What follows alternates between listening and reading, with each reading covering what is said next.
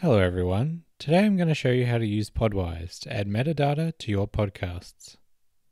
So to get started, you just need to import your final podcast MP3 file into the program, or drag it across like so. Once imported, you can see that the episode title is automatically filled out based on the file name of the MP3. All other important information, such as the podcast title and author, as well as the episode description, can be added easily by simply filling in the fields. Podcast artwork can also be added very easily. Simply drag it in like so. Now, for information that doesn't change very often, such as the podcast title and author, as well as the podcast artwork, it's often convenient just to use the information from the last exported version. That's why PodWise has a recent function.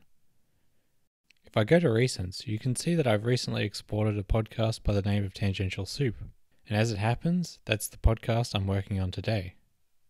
So by selecting that, it will automatically fill in the information from that previous export, saving me a lot of time. So I'm just going to quickly fill in the episode title and summary, and then I'll explain how chapters work.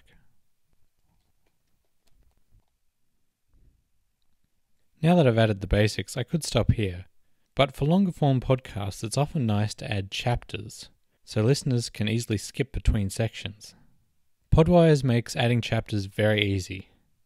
All you need to do is enter the information in a timestamp title format. So you simply need to put a timestamp that has minutes and seconds, separated by a colon, and then the title of the chapter. Hours are also supported, should your podcast be that long. When added, you can see in the play bar very easily where all the chapters are, and quickly skip to the exact point in the timeline and play them to make sure that they're at the exact timestamp you need them to be. It's also very easy to add a chapter at a particular point. If you're playing the podcast back, say I want to add one here, you can either use the keyboard shortcut Command N or just use the little plus button and it will automatically insert a timestamp so you can quickly add a new chapter title. Should you wish to, you can also add links to your chapters. All you need to do is add the link within square brackets at the end of the chapter title, like so. And as you can see, once added, the link will become clickable so I can verify that it is indeed going to the right location. It's also very easy to add artwork to each of the chapters. You can click on the little image icon next to each chapter.